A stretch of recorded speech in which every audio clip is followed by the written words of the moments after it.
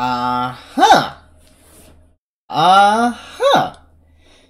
Deebo Samuel not listed on the injury report and will play in the NFC Championship. It's huge because without him, they would have been in heavy, heavy trouble. They would have been really, really close. With him, it gives them still possible to lose, obviously, but gives them a much, much better chance with him being the versatile wide receiver that he is, and a big part of this team. Even when he's not getting the ball, he's still accounted for. It helps out Ayuk, helps out Kittle, helps out McCaffrey, obviously, and obviously, most importantly, Brock Purdy. So, huge for him to be playing. Glad it was just a little stinger.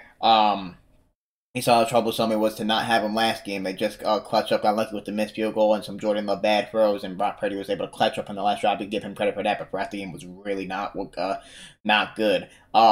But they might have lost without him, bro. I think that they might have lost without him. Of course, they could have won without him, but I don't know. I think they might have. But now with him, it gives them a much, much higher chance to win.